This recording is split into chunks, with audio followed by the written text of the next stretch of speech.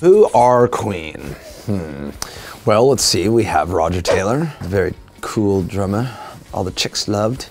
We have John Deacon, the very smart, studious one who actually took care of the books for a while, I think.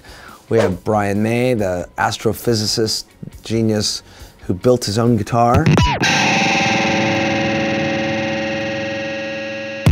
And then we have Freddie Mercury. I mean, what can you say? What can you say about that man? What can't you say about that man? He is one of the greatest voices to ever enter into a rock band, and he was just an absolute one-off. There will never be another. There will never be another Freddie Mercury. My first Queen record that I really got into was the live album, Live Killers. And there's some amazing drumming on that record. The live drum solo for Keep Yourself Alive off Live Killers. If you listen to a Foo Fighters song called Rope, there's these 3 little drum breaks in the middle, and one of them is directly ripped off the Live Killers, Keep Yourself Alive. So I would say go to Queen Live Killers and listen to Keep Yourself Alive, the drum solo. Which is amazing that they had a drum solo in their very first single. First Queen track I learned to play. I would say that my first beat I ever learned to play was Another One Bites the Dust. So let's just say that was the first Queen song I learned to play. The best Queen riffs. I love Dragon Attack. Keep Yourself Alive.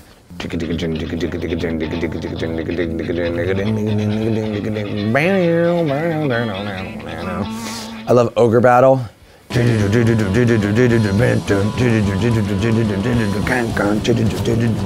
It's Late. If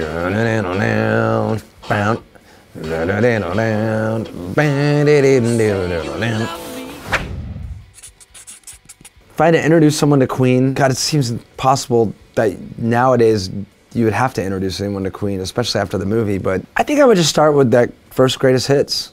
And just say, here you are, this is the spectrum. There's opera, there's disco, there's vaudeville, ragtime, there's everything. I mean, I think that, they definitely took their cue from the Beatles and said, we're not gonna just be a one-sounding band.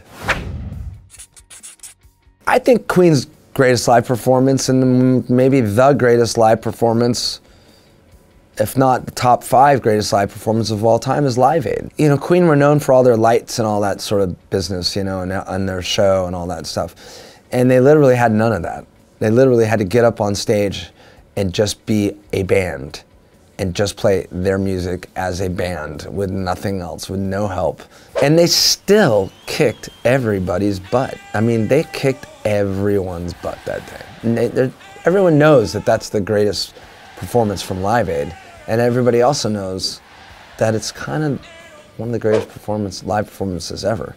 And it's a band playing tight, doing what they do best, Roger and Brian and John Deacon just being a great band, but it's Freddie Mercury's show. And that's just him just showing everyone how to be the most ingratiating, gregarious, come one, come all frontman. Favorite Queen tracks. I love In the Lap of the Gods, the second version on Sheer Heart Attack. I love Liar off Queen 1. I love Tenement Funster off Sheer Heart Attack, which is a Roger Taylor song. I love Bicycle Race, just because it's insane, but it's amazing. I love Play the Game. I love 39, Brian May singing. I love Under Pressure, which is Queen and David Bowie together. How could you go wrong? I keep trying to get the guys to learn other ones. I really want to learn Radio Gaga. I really wanted to learn that for the Reading Festival, because I thought it would have been amazing. Probably not even really one of my favorite Queen songs, but I just thought it would have been really fun to sing that at Reading Festival and everyone would get their hands going and do that.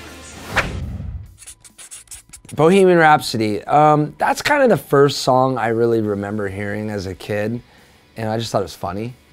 You know, I was like maybe 4 or 5 when it came out. It was 1976, 77. So I was a child, and I remember being in my parents' car, my dad's car, and me and my older sister, laughing. And every time the Mamma Mia, we just thought that was really funny. It's a mini opera. It starts out as this beautiful ballad about killing a man. It's been said that it's about Freddie coming to terms with his sexuality. I don't know. I've heard that before. Freddie never said that, but I've heard, I think Brian May said that on an interview. I think he just kind of read into it a little bit, which might be true. So there's a sadness, and then there's this crazy cod opera section.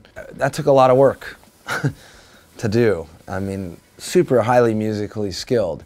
But the thing about Queen is none of them went to music school. Everyone imagines Freddie was some classically trained pianist and all that. They didn't. None of them went to music school. They're just a garage rock band, essentially, just like the Foo Fighters. You know, they're just a bunch of kids that were in garages, and then there's the hard rock section.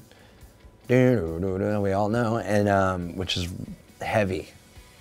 Heavy. Queen could be really heavy. You know, like they could rock just as hard as Zeppelin or Deep Purple when they wanted to. They really could.